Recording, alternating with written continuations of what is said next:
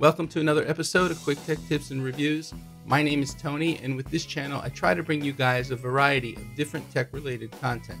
So, if this is your first time with us, please consider subscribing to the channel and make sure you hit that little bell so that you're alerted to when I release new content.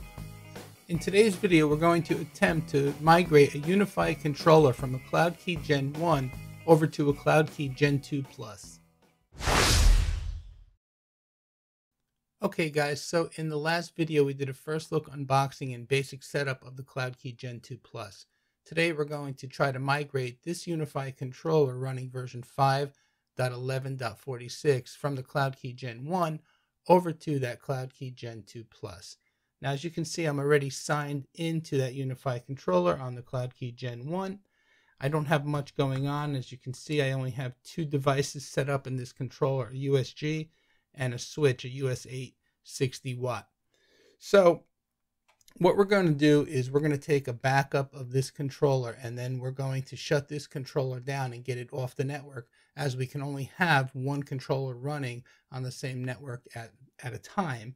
And then what we're going to do is take that backup file. We'll get the new controller plugged in and online, and then we'll try to take that backup file and restore it, and hopefully everything will restore and we'll have this Unifi controller running on the new Cloud Key Gen2 Plus. So I've not done this before, so I'm not sure exactly what's going to happen or how it's going to play out. You might be watching a process that may not work. I don't know. Let's find out and let's see what's happening. So the first thing we need to do is let's go down to the gear icon, which is the settings in the lower left hand corner of the screen, and let's come on up to the backup tab. And let's come over to the backup and restore section, and I'm just going to do a settings only backup for this particular backup so that I can just bring the settings over to the new Cloud Key. So we're going to go ahead and download file. And once this file is downloaded, then we'll switch over to the maintenance tab, and like I said before, we'll shut this Cloud Key down so that we can remove it from the network. Now that the file has been downloaded successfully, let's click over to the maintenance tab, and let's just scroll down and shut the Cloud Key down. Are you sure you want to shut down this Cloud Key? Confirm. We'll click that. And while this device is shutting down, let me pause the video. I'll wait for the light to go out. I'll unplug it, and then I'll fire up the Cloud Key Gen2 Plus, and we'll go from there. Okay guys, the Cloud Key Gen2 Plus is online. I'm at the admin page. It has the same IP address as the Cloud Key Gen1, and I did that purposely, knowing that I would be doing a migration. I just figured it would make everything flow a lot smoother, including any firewall or port forwarding rules that you may have set up. That being said, let's go ahead and select Unifi Network and click on Setup. And now it brings us to the wizard page, but what we want is restore setup from a backup. So let's click on that, and we can restore from local backups, or alternatively we can upload a backup file. So let's click on that and navigate to our backup file and say open. And we're getting an error message here. It says the file that we're trying to load is from a newer version of the Unifi controller and cannot be used with this controller. I told you guys you might be viewing a process that might not work. Again, I have not done this before, so let's do a little investigation. Let's close out of here. So I guess the last update I did on the Cloud Gen Key 1, updating the controller to 5.11.46, was probably not a good move. Let's see what version of the controller this Cloud Key is running. So let's go into Manage Cloud Key. Okay, and let's go over to Controllers, take a look. Okay, I don't know if you can see it here. We're running version 5.11.39. So yeah, it's one version older than what I'm bringing over from the Cloud Key Gen1. So let's see if there's a way to update this. Let's go over to here, Settings, it just says restore Unifi from network backup. Let's come over to settings. Let's go to firmware. And it's only giving the firmware version for the Cloud Key. And it says it's up to date. I can't even check for a new version because that is the latest. However, we do have an option to update manually. Now, typically, when you do a firmware version in the past on the Cloud Key Gen 1, and I'm assuming it's this way, hopefully it's this way on the Cloud Key Gen 2. It might be my workaround. I'm not sure.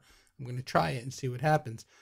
When you do the firmware update on the Cloud Key, typically it'll update the Cloud Key's firmware and also the version of the Unifi controller. Now, since this firmware is up to date, I'm going to go out on a limb here and try to update it manually using the same version 1.1.0, and I'm hoping it's smart enough. I got my fingers crossed that it's smart enough when it does that version, it'll also see that the controller's behind and maybe update the controller, and then if it does that, I should be good to go to use my backup. So let's see what happens.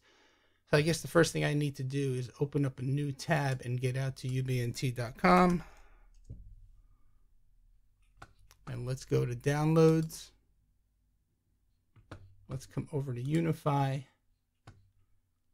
And let's come over to Unifi Cloud Key Gen 2.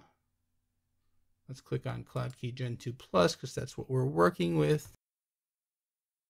And here we go. Unifi Cloud Key Gen 2 Plus firmware version 1.1.0. Let's download that. Accept. And we're going to download the file. And now the file has been successfully downloaded. So we'll close this tab. We'll jump back into the Cloud Key. We're going to click on Update Manually and keep our fingers crossed. Let's see what happens. Upload a file. And it should be in here. Here it is right here. We'll click Open. And now we'll click Next. And it says it's updating the firmware.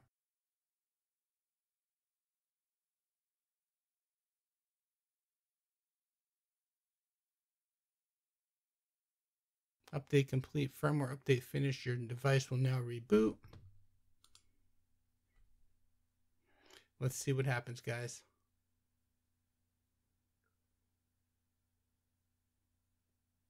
If this doesn't work, I guess what I'm going to have to do is go back to the Cloud Key Gen 1 and see if I can download a backup from one of the auto backups off of the SD card. And we'll try that. But let's see what happens with this. Okay, the Cloud Key's back online. Let's sign in and let's see what version of the Unifi controller we have. Let's come up over to controllers. And we're still on 5.11.39. So I guess that was a good shot in the dark. I had my fingers crossed. It didn't work. So now we'll revert to plan 2, which I'll go back to the original Cloud Key Gen 1 and grab a backup off the SD card. So let me shut this controller down, get that one back up online, and then I'll meet you back here once I have that other backup file ready to go. Okay, I've retrieved the backup from the SD card on the Cloud Key Gen 1. It was dated in early September, and I believe it was version 5.10.26, so that one was a few versions back, but it's older than 5.11.39, so fingers crossed. Let's try this again and see if we can do the migration and restore from the backup. So we'll click on Unifi Network Setup. We'll come over here and we'll restore setup from backup. We're going to alternatively click on Upload Backup File. And here is the auto backup from the SD card, and you can see it's 5.10.26. So let's go ahead and say open and keep our fingers crossed, guys. Restore from backup. Are you sure you want to restore the settings from auto backup 5.10.26? And I'm going to say confirm and keep my fingers crossed. Okay. This is further than we got before. The system is being restored. The controller will be restarted soon. Okay, guys, I'm going to let it run, do its thing. I'll be back. Hopefully the controller will be back up online when I get back to the video. Okay, guys, looks like the process was successful. That took about 3 minutes for the restore to take place. The unit rebooted and it's bringing me to the login page, and you can see I'm at 5.11.39. Let's sign in and take a look and see if things are working as expected and if the actual restore was successful. Okay, so I'm signed in. At the dashboard, it says everything is great, 100%. It's showing me my one switch and it's showing me the USG online. Let's come on over to devices. And there it is showing me the lab USG and the lab switch. So far it looks good. Let's just take a quick look down at the settings. And it imported all of the site settings. So yeah, it looks like the migration went successfully. So I apologize for the hiccup. Like I said, I didn't know what to expect. I've never done this before. You saw it as I did it, guys. And I guess the hiccup was that the Unifi controller on the Cloud Key Gen1 was a version newer than the Unifi controller that was installed on the Cloud Key. And while I was looking for the way to update the firmware in the Cloud Key itself for the Unifi controller, I did not see it a way to update that controller, initially when the controller hasn't been set up yet. So that's interesting. The workaround that we tried of going to get the firmware again and hoping that it updated, not only the firmware, but be smart enough to see that the controller was behind, that didn't work, but it was worth a try. So the only other option I had, and thank God I had auto backups turned on the Cloud Key Gen 1 on the SD card. So I was able to go back, plan B, grab one of those backups, and as you can see, the process was successful. So in theory, if we didn't have that little hiccup along the way, it is basically take the old Cloud Key, back up the controller,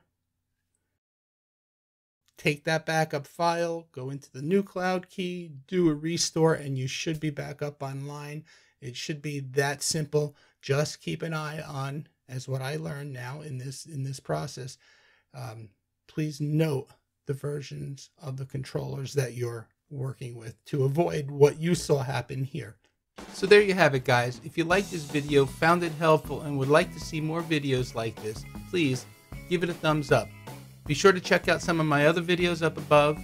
You can help out the channel by remembering to subscribe, give the video a like if you haven't already, and share the video. And remember to use those Amazon affiliate links down in the video description below.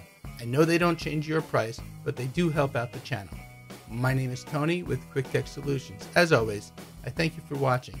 See you next time.